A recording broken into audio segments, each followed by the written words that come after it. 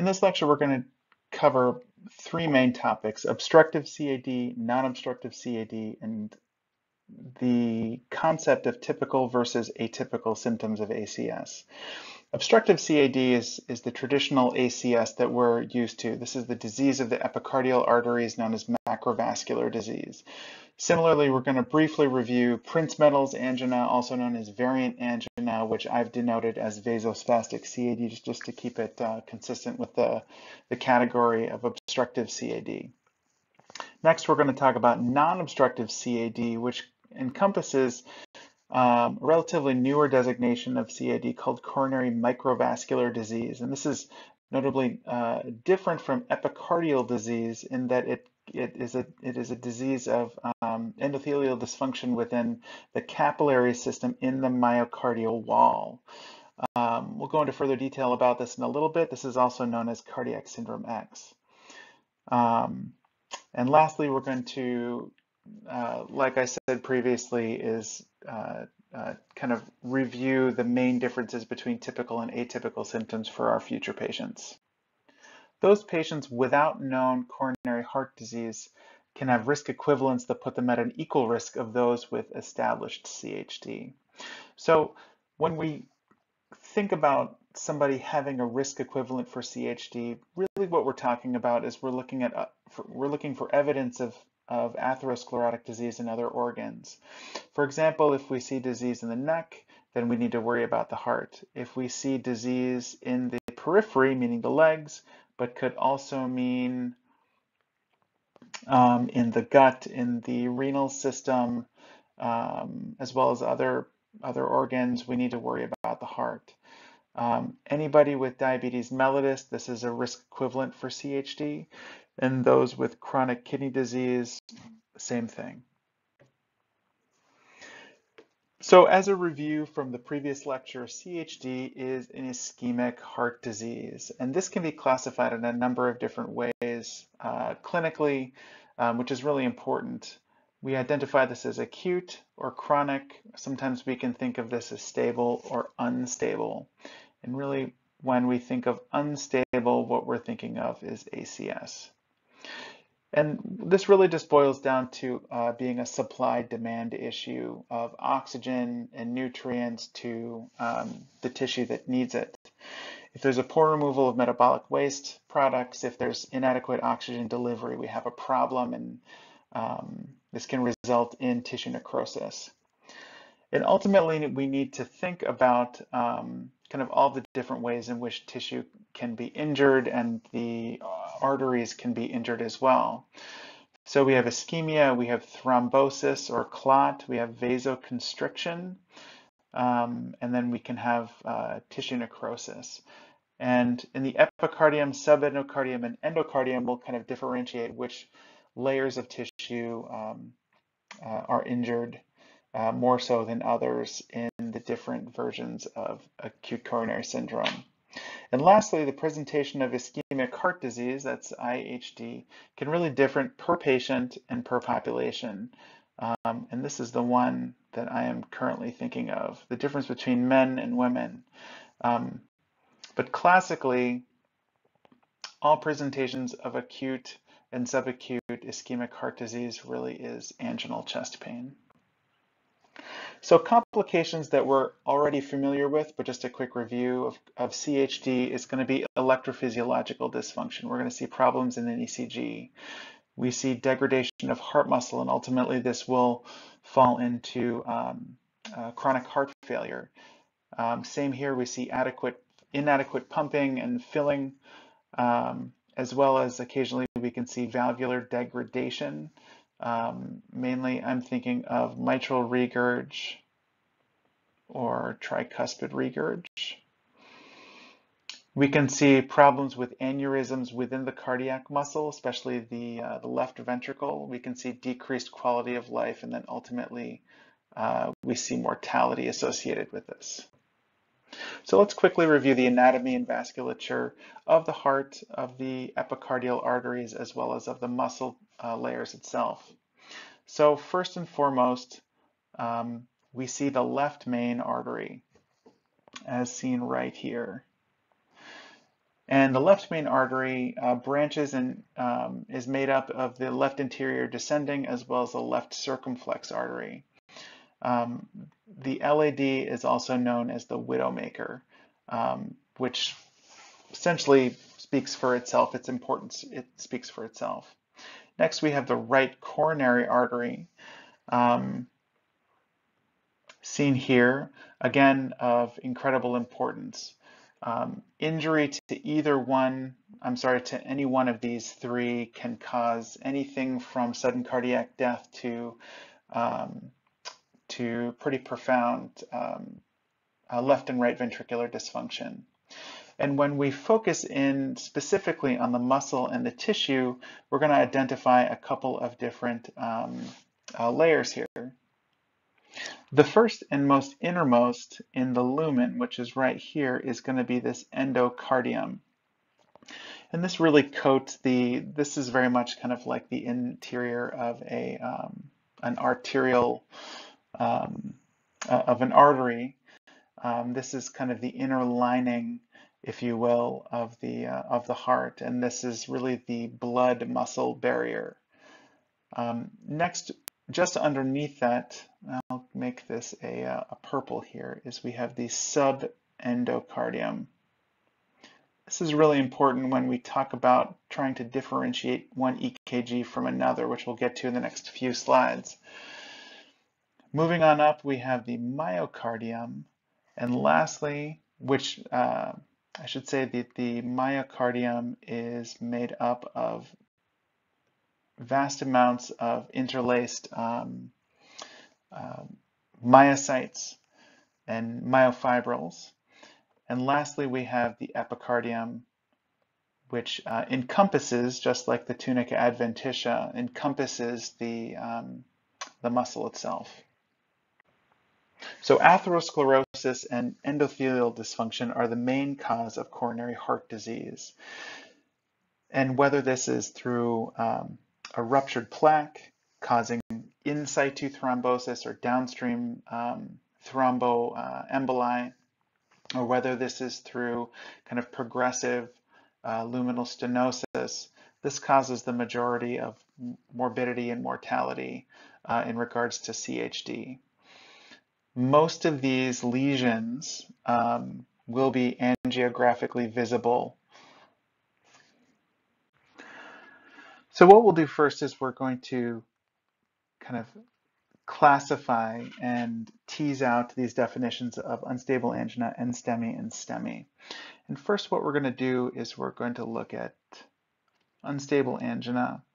And I've kind of made up this X and Y axis. Here we're going to say symptoms, severity of symptoms over time.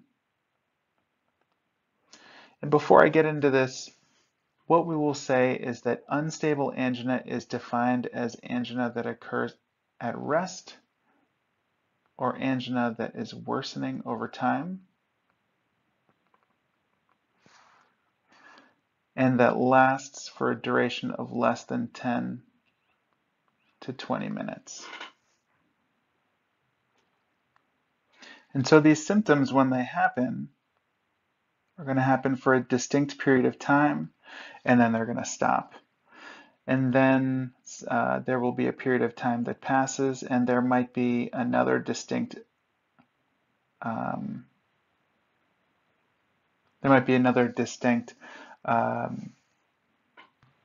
episode of symptoms that are now more severe and perhaps last for a little bit longer time.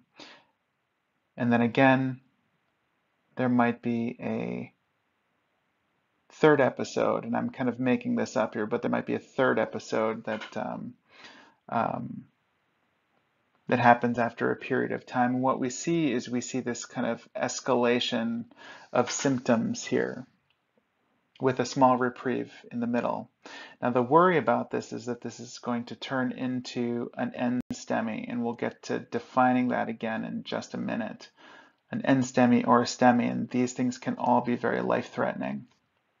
Now histologically, what's happening here is, let me get my colors right, is here we have we'll call this the LAD, and this is the same thing, the LAD over here.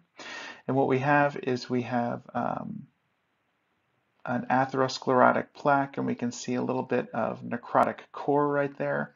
This is a fibroatheroma, and what has happened is this fibroatheroma has become thrombogenic, and boom, look what happens.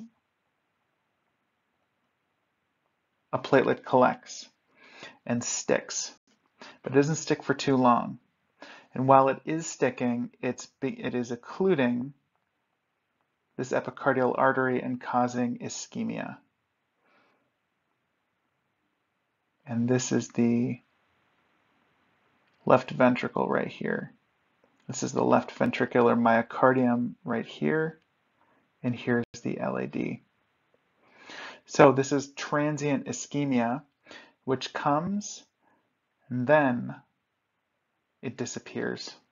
Now the body either lyses this in situ, or this clot is then shot distally downstream, gets stuck, and the body lyses it there. So again, this is transient ischemia.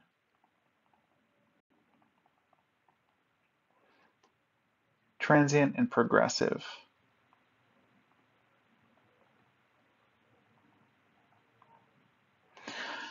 So if this is transient and progressive and doesn't last long enough to actually injure and necrose the myocardium, then what we see is we do not see any troponins at all. So this lab here, what we're looking for is we're looking for CKMB, and we're looking for troponins. And if there is no necrosis, if there is no real prolonged ischemia, what we're going to see is probably a normal EKG. Now, when we move to NSTEMI, instead of seeing this transient, kind of transient episodic progressive worsening of pain, what we are going to see is we are going to see an onset of pain, which will be constant. It also may be progressing as well, progressing to an NSTEMI. I'm sorry, to a STEMI. But this constant progression here denotes the fact that an NSTEMI is a partial occlusion. So again, we have this atherosclerotic plaque with this fibrotic, with this necrotic core, and what we have now is we have a clot that is now stuck and is not being lysed. So again, this is a partial occlusion, which means that it begins to affect the entire myocardium with ischemia. So there is now a supply-demand issue.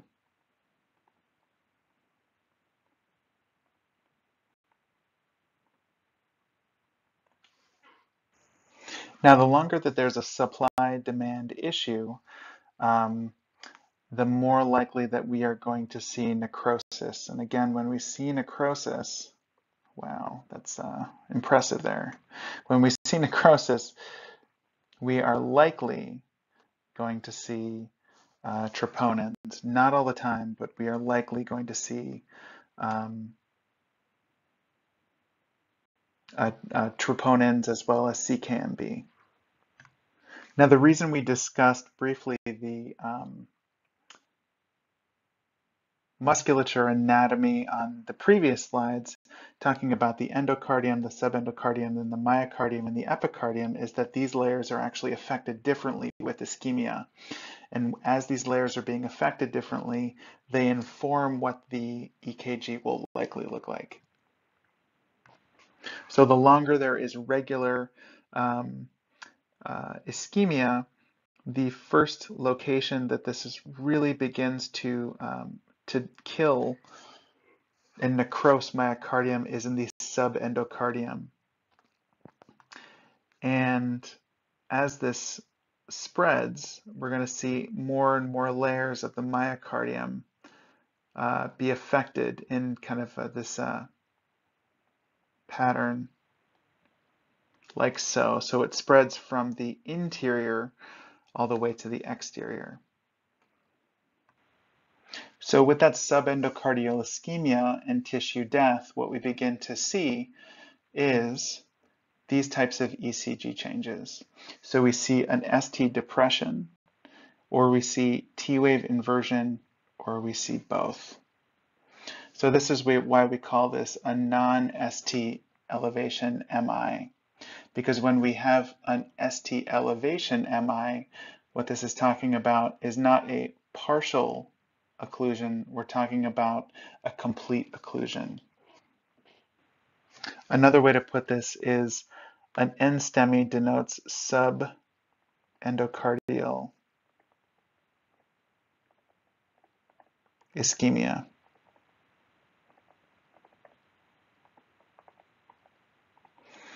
Whereas in an NSTEMI, we have what's called transmural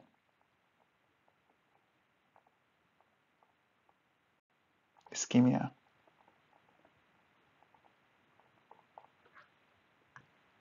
So starting at the top, again, we have an acute onset, and symptoms are available to get worse, but again, these symptoms are variable according to the patient and population. And again, in our small arterial lumen with our necrotic core, we have a sudden acute occlusion of the entire LAD, which, as in the previous gross specimen, which we had in the NSTEMI, is going to affect the entire, distributive portion where the LAD is connected to the myocardium. And as in the NSTEMI, initially the subendocardium will be affected and necrose, and next the myocardium will be affected and necrose, and finally the epicardium will be affected and necrose. So this is what's called a transmural ischemia, or it goes all the way through. Because there is such profound necrosis, we have positive CKMB and troponins, and then we have an ECG, a characteristic ECG in 2 or more leads that look like this. And here we have this characteristic hump, which is an elevated J point, which is this little point right in between the R and the S. And this is your ST elevation. So again, just to reiterate that unstable angina, NSTEMI, and STEMI are all on a continuum, and they can all progress quite quickly within the matter of minutes. This slide simply shows a summary of how obstructive CHD evolves in an ECG. This is just kind of a review of the last slide, but gives, I think, a much more concise evolution from one ischemic injury to the next as it evolves over time. In this slide here, we can see evidence of what we were just talking about. This appears to be a septal myocardial infarction, which I will show in purple here. Fairly easy to see. It's pretty much anywhere we see this kind of dark, dusky necrosis. And again, this is a transmural.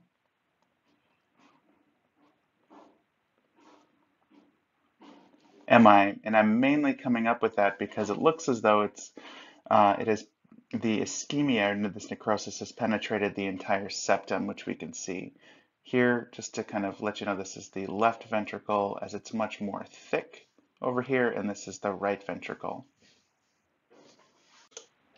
Another manifestation of coronary heart disease is called non-obstructive coronary heart disease, and this differs in that in non-obstructive coronary heart disease, we're specifically talking about the microvasculature. Microvasculature in this setting is when we're talking about the capillary system that spawns from the epicardial arteries. So in macrovascular disorders, we have thrombosis and stenosis of the epicardial arteries. In the microvascular disease, we have more of a dysfunction spawning from folks that have diabetes. These tend to be women. These tend to be older folks as well with left ventricular hypertrophy, and what this does is this leads to dysfunction and damage of the capillary system. Another name of this is called cardiac syndrome X.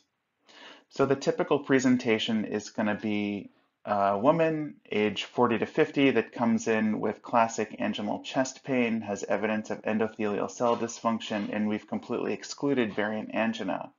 Typically, there will be a positive nuclear stress test, which shows evidence of ischemia. However, when we perform coronary angiography, we find that their coronaries are clean, meaning that there's no angiographically significant stenosis. Something else I forgot to mention is during the initial workup over here, we tend to see that there is a transient ST segment depression or an N-STEMI. Let's have a further look at what this looks like histologically.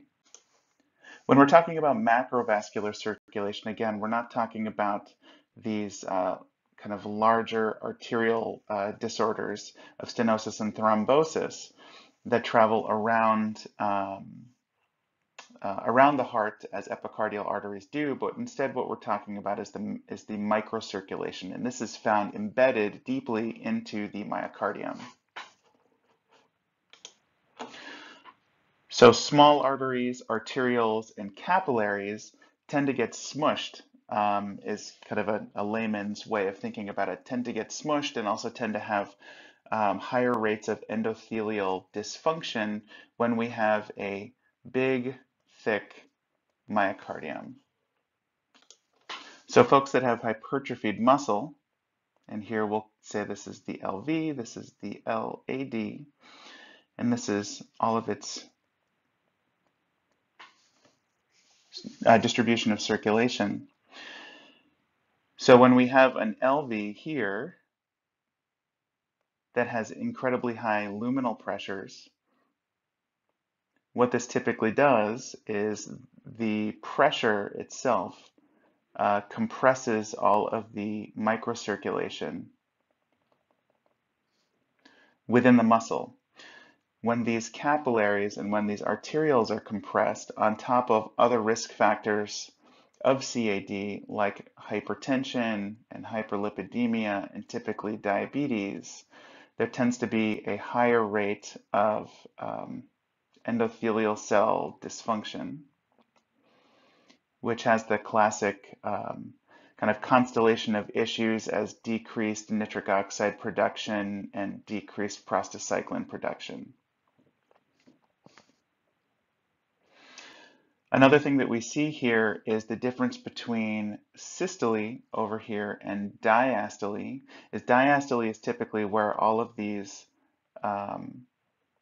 where all of the circulation is able to fill. This is how the heart literally gets its own circulation, is through diastole. If we have diastolic dysfunction and we have a thickened heart, it becomes sometimes difficult, sometimes impossible to efficiently perfuse all of these downstream capillaries. So what this results in is a lot of chronic inflammation and a lot of fibrosis in this general area over here. Let's put it in red. So all of this kind of squiggly area over here turns into fibrosis, and this is how we can get things like diastolic dysfunction and also lead to pathways of systolic dysfunction as well. So here's a great slide where we can actually see the difference of, say, the large LAD with some of its arterial offshoots, and then what we can see is we can see this capillary distribution. If we have a large, here's the LV, if we have a high amount of transluminal pressure here, which is compressing and compressing and compressing all of these capillaries, it's going to be really hard for oxygen to move through, for CO2 to move away, and for micronutrients to be able to move in and out of all of the myocardial cells. This results in ECG abnormalities or electrical dysfunction, and ultimately can look like an NSTEMI in times of exertion, just like any other type of acute coronary syndrome. Another type of occlusive heart disease is coronary artery vasospasm, also known as variant angina or Prince-Meadows angina. And this was previously covered by your lecture. Let's briefly review it. So in variant angina, this is a vasospastic disorder that constricts epicardial arteries and induces ischemia.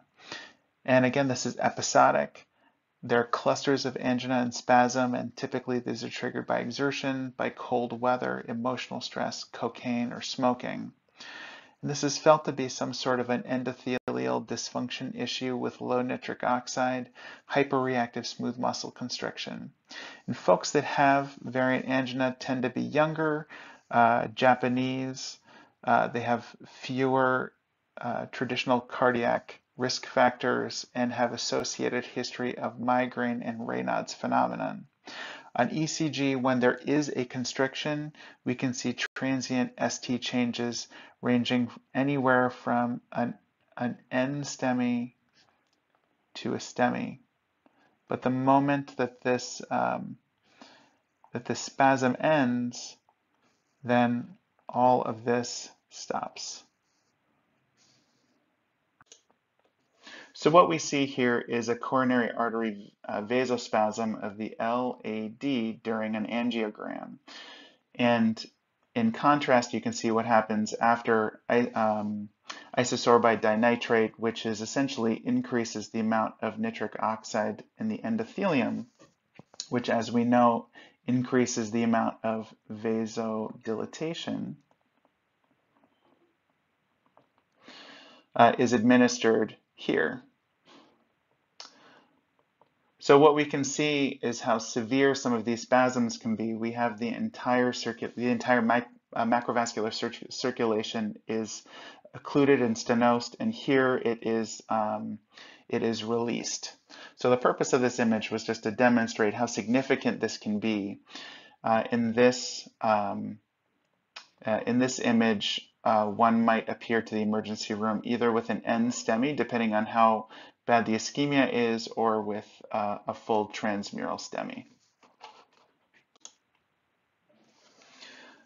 Another common presentation of cardiac angina is for folks that have chronic hypertension, accelerated hypertension, or hypertensive emergencies. And in this image, what we can see here is we see the RV and we see the LV, and we can see how small this lumen is. What this lumen is telling me is that there is chronic increased luminal pressures from chronic, probably untreated hypertension. And what this can result in is really poor blood flow in this area in here. And again, this has to do with the microcirculation, as previously discussed. So again, if we have really high luminal pressures, and we also have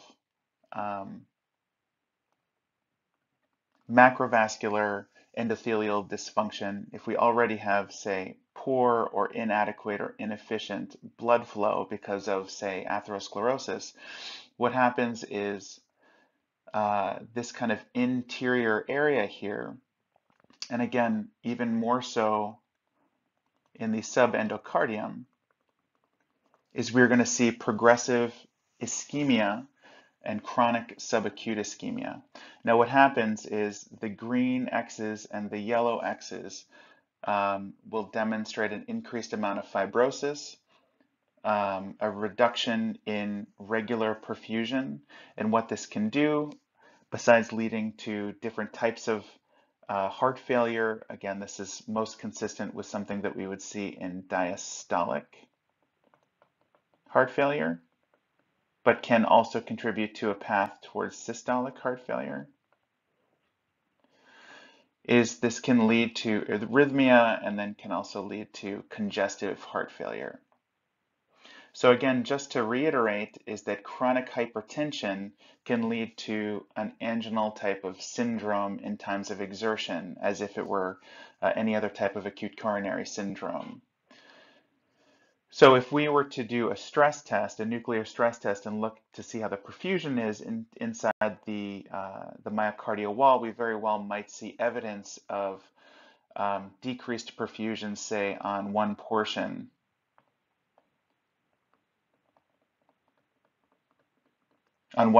of the wall, or perhaps on several different portions of the wall. And what this has to do with, again, is that microcirculation disorder. If we were to then follow up that stress test with a coronary angiogram, what we might see is that the coronaries are actually normal. So this disorder has to do with massive or progressive hypertrophy of the left ventricle, increased transmural pressure, poor coronary flow during diastole, again, that filling, and dysfunctional microvasculature, which leads to poor oxygenation.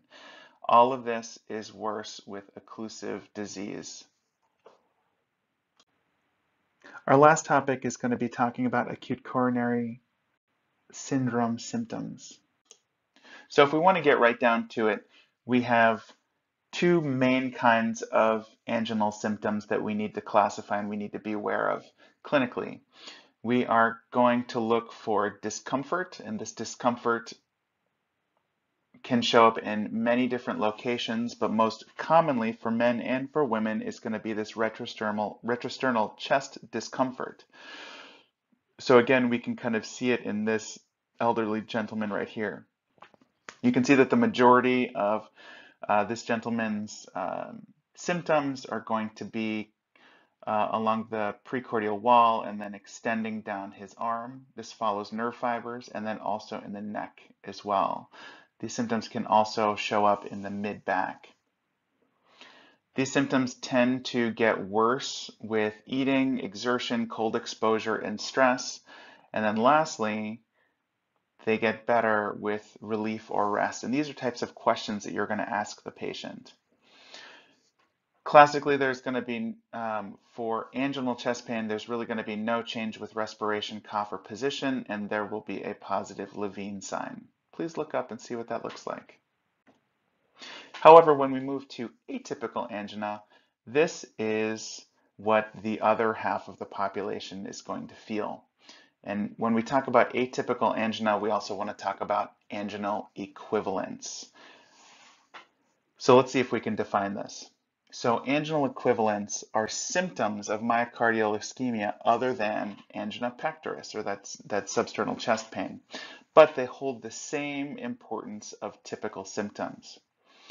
Folks tend to be older, they tend to be female, and they tend to be diabetic, or they tend to be all of the above.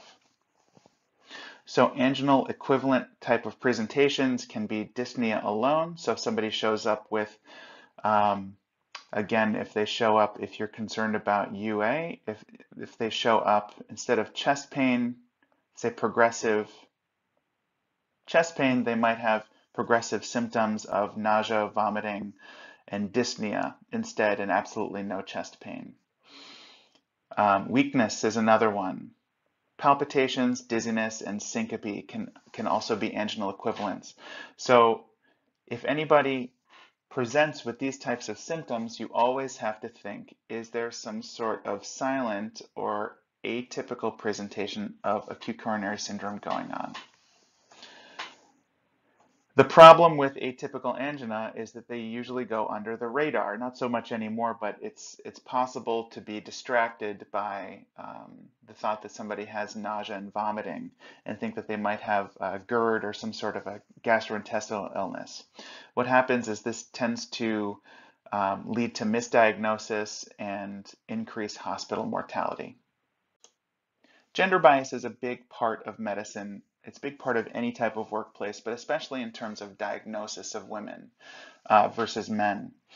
So women with coronary heart disease tend to be, again, in that we can call it atypical or we can call it different. They tend to be in a different category than men in terms of presentation and in terms of age of presentation. So women with CHD are typically 10 to 15 years older than men at the time of their first MI, and they have a higher risk burden. Now what that means is, given that they've led a longer life, they tend to have higher incidences of obesity, hypertension, untreated diabetes, or progressive diabetes, or have lived longer with diabetes, or other types of risk factors.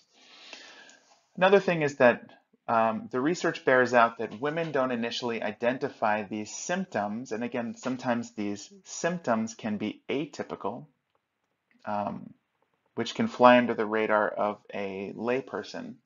So women don't initially identify their symptoms, whether they're typical or atypical symptoms as CHD, and practitioners are less likely to evaluate for CHD. If we look at some of the main differences between men and women in terms of ACS presentation or cardiac angina, we see that women tend to have an increased trigger of ACS during sleep, at rest, during emotional stress, and during exertion. And this is a big one right here. In my own kind of dealings in medicine, the anxious female, sometimes you can consider this an anginal equivalent. If somebody has chest pain but has a history of anxiety, it can mask what's really going on. Women tend to have a higher prevalence of silent Q wave MI, and a Q wave MI is another version of saying transmural MI.